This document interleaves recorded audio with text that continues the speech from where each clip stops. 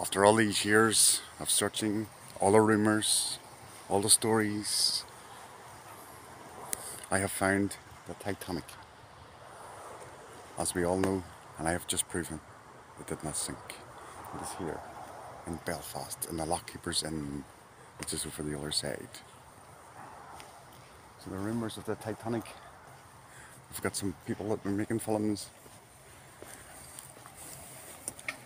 I think there were maybe some jokes that was played upon these great actors and actresses. The Titanic exists. You can see it clearly, purely, in its whole aroma during the day.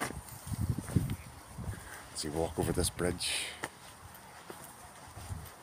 well, I haven't walked over it yet, I haven't got on to start it, and there's people about behind me.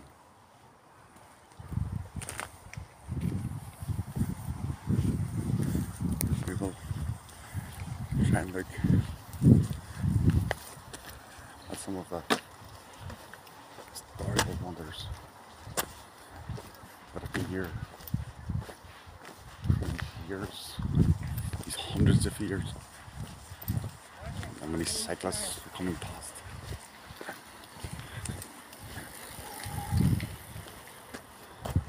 I assume I'm not supposed to climb over this gate, but I was.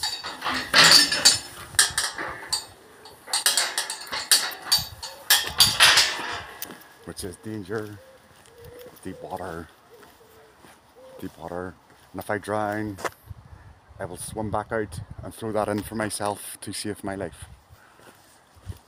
I'm not sure how it works, but here, I don't think I'm meant to be here. Welcome, this is the other side of the Titanic. Welcome to the Titanic. Danger, deep water. Doesn't really look like water, but it says danger, deep water. Where you can see a person who has been off work for a few weeks and he's going back to work the next day and he's contemplating jumping into it. He is there to warn us of these dangers. And there's a big piece of wood that sticks up off the ground. And there's the door of the Titanic, where the captain might be there, but he mightn't want to give interviews because of the rumours that it sank. But we are unsure what happened in them days, all those years ago.